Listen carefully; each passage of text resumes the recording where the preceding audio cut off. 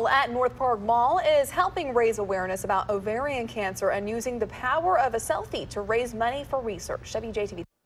If you walk towards the center of North Park, you'll find a butterfly mural. It's the work of artist Carla Mann, but it's much more than a work of art. It's personal. Carla has a child with special needs. So the origin of this was to create a butterfly that affects social change whenever you use it on social media.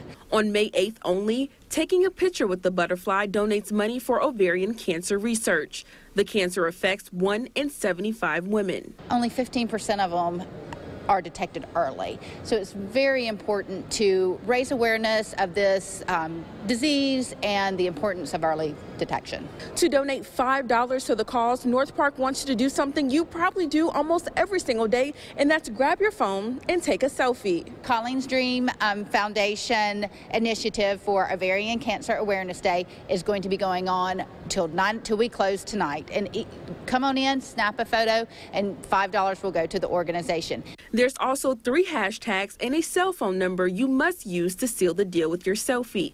That can be found on our website at WJTV.com. In Ridgeland, Linnea Lewis, WJTV 12.